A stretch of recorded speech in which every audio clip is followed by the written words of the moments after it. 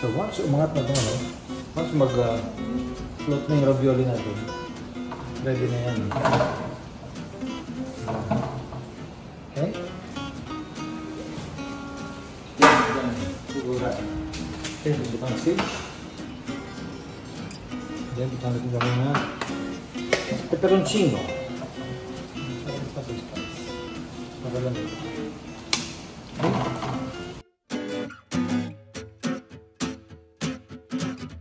So, pull out na natin ito. Kasi yung pasta luto na. Bilusan maluto yung pasta eh.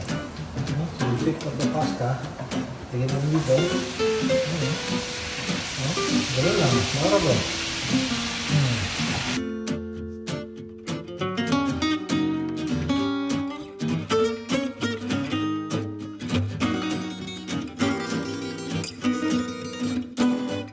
Yan.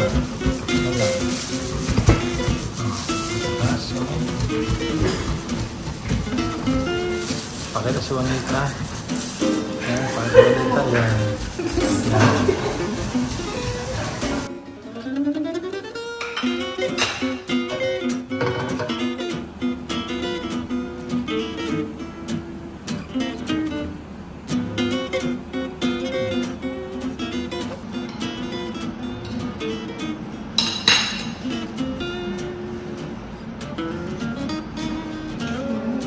Ha?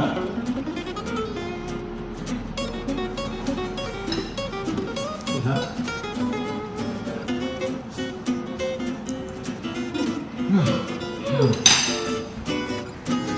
Pero mas makumpleto siya kaysa dati. Ito una, no?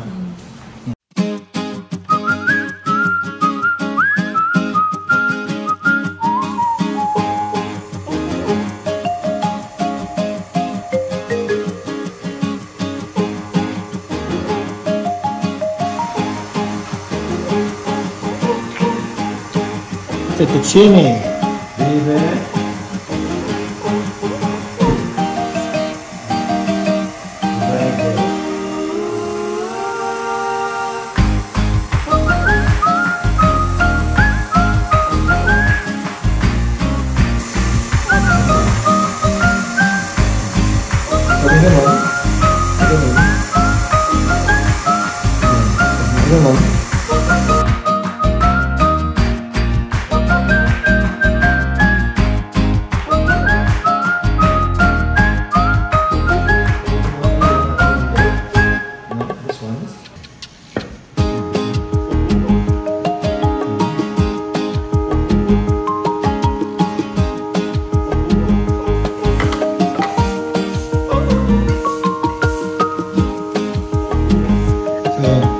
Begin with number 1.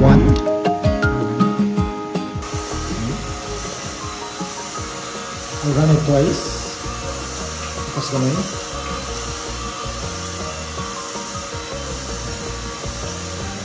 Then I'll move it to 4. That's it. 4. Yun. Okay. And then, run it. So, mas manipis na siya naman.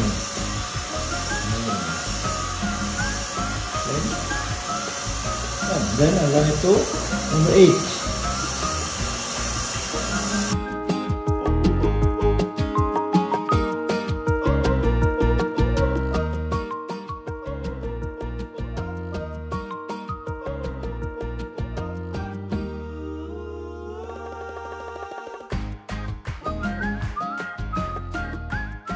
So with this one, kasi may nagawa tayong fettuccine.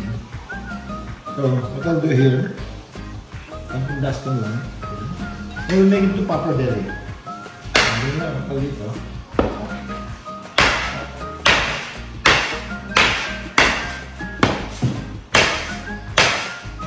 That's it. It's pappardelle. Ganyan yan. We'll let it dry. We'll let it dry. Ganyan yan.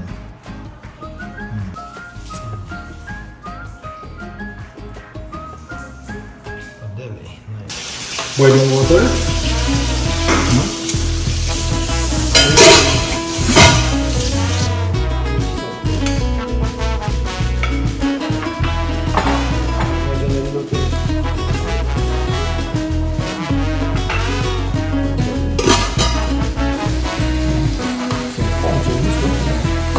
Last will be our salt.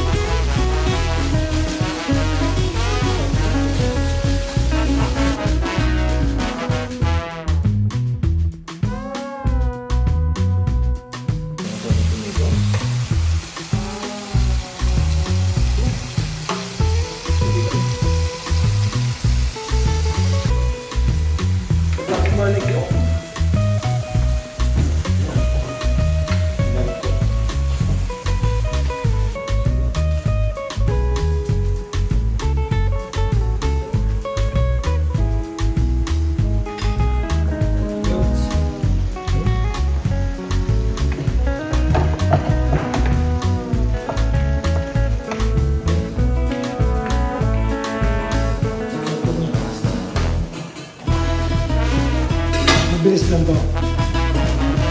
Not more than 3 minutes.